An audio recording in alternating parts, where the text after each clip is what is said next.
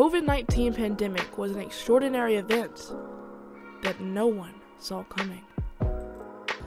March 13th, 2020. A regular Friday to some, but what we didn't know was that there was a pandemic coming and it was going to be our last day in school of senior year.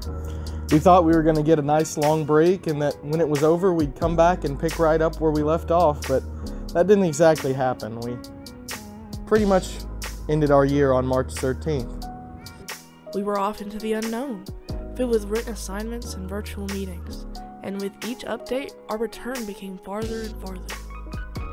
And even though our last year wasn't exactly what we expected, we're off doing different things now. Eric goes to Gordon, I go to UGA, and we're making the best of what we have. So now we live our new normal.